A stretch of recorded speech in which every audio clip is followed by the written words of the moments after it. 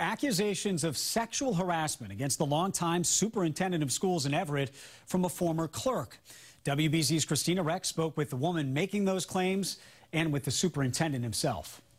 I feel like I was laid off because I wouldn't do what he asked, and I wouldn't allow him to do what he wanted.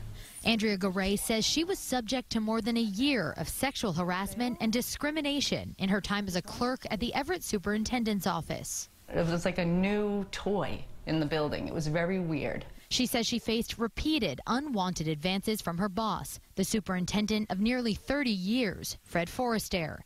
In a 2-page complaint filed at the Massachusetts Commission Against Discrimination, Garay says he would touch her behind as he walked by and claims he would often ask what color undergarments she was wearing. Well, what color underwears do you have on for my birthday? And he asked me to turn around, and I did it. Like, I turned around. Like, I didn't know. Like, I was so scared. Like, I didn't know what to do. He said, oh, lift your skirt. I couldn't.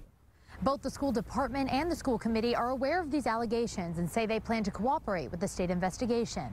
How nice to see you. Superintendent Fred Forrester is still on the job and denies the accusations. You deny everything that's in that report? That's correct. Absolutely. Nothing like that's ever happened?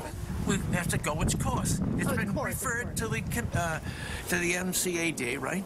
And we'll let that work through its process. In a statement to WBZ, the school committee chair wrote, quote, during his career as superintendent, over 1,000 employees have left school department employment and not one single complaint has been made about the superintendent. You said, you know, you want more people to come forward. Obviously, you're the first person who has taken the steps to put this on paper. Why? I don't care how powerful someone is. Like, it's not okay, and it's not a secret.